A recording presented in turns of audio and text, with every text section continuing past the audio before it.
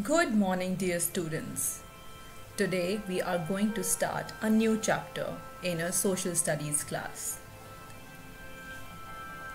We will start with chapter 8, and the name of the chapter is Prairies, the land of grasses.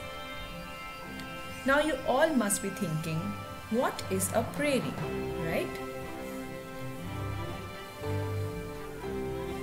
Well, to answer that question, first we will talk about what is a grassland.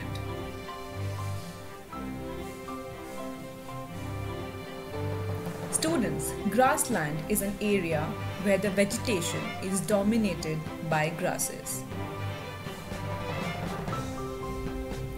You must have seen these kind of pictures as wallpaper, but they exist in real.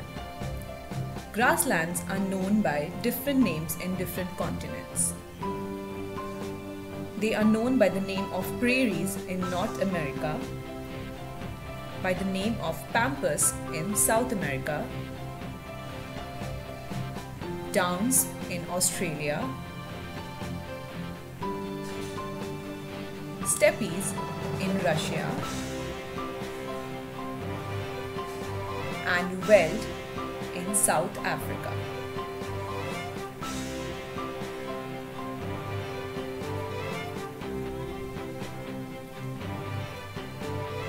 The grasslands occur naturally on all continents except Antarctica, and we all know the reason for that. Since it is very cold, any kind of vegetation to occur over there is very difficult.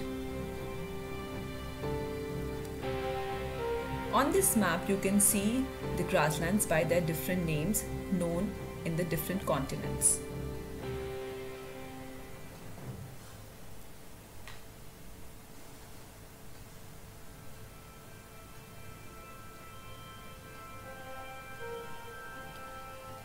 Prairies that lie in the central part of North America are called as temperate grasslands.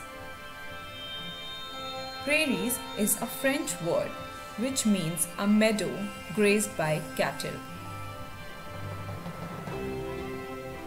As you can see in this picture, this is what they mean by the word prairie. So we learned a lot of new things today, and I hope you understood them all. Happy learning, students!